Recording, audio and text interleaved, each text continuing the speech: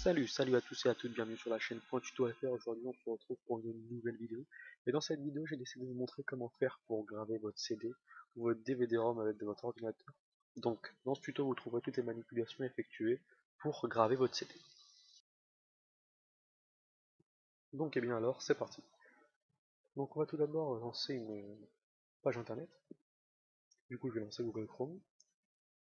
Et on va télécharger le logiciel, on va taper télécharger CD Burner XP. Donc voilà on tape. Ensuite, on clique sur le lien, comment ça marche, ne vous inquiétez pas, je mettrai le lien dans la description. Donc voilà, on arrive sur cette page. Ensuite, il faut cliquer sur le bouton vert télécharger. On appuie.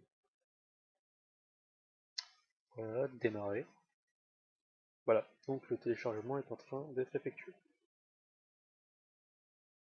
Le téléchargement est fini, on va lancer le programme. Donc voilà, on arrive. On fait suivant. On accepte les licences d'utilisation. Suivant. Suivant. Alors là, on me demande les langues. Je vais installer qu'en français. Voilà. Suivant. Alors, là on me demande de créer un écho sur le bureau. Non merci. Créer une barre dans l'instant rapide. Non. Associer les compilations. Oui. Donc voilà. Clic. Et l'installation se déroule devant nos yeux. Alors l'installation du logiciel ne va pas tarder à se terminer. Donc on attend.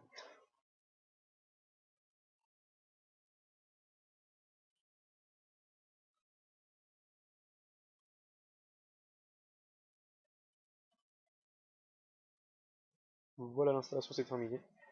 On va tout de suite lancer le programme et voir ce qu'on peut faire avec.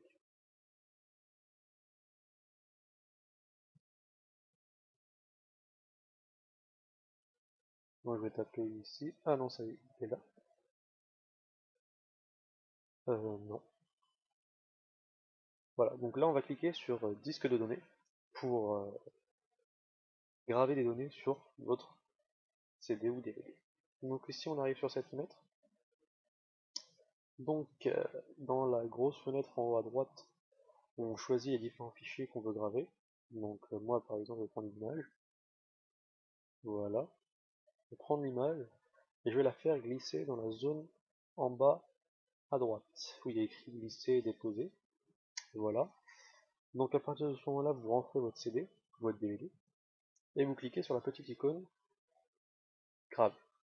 Et là le logiciel va vous demander s'il veut laisser si vous voulez laisser le CD ouvert ou fermé, c'est-à-dire si vous le laissez ouvert, vous pourrez graver d'autres fichiers par-dessus. Si vous laissez fermé, eh bien, le logiciel va finaliser le disque pour que plus aucun fichier puisse être gravé sur ce CD. Donc là, OK. Alors, où est passée la fenêtre? Voilà. Donc voilà. Donc là, le logiciel est en train de graver cette photo sur mon DVD. Donc il faut savoir que c'est exactement la même chose que qu'il s'agisse d'un DVD ou d'un CD.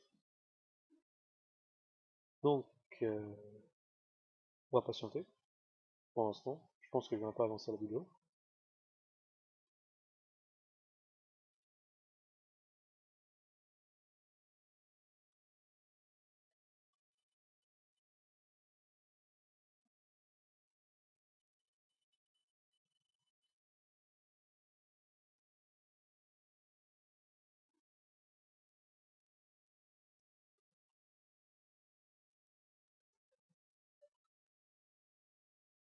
Donc on y est presque.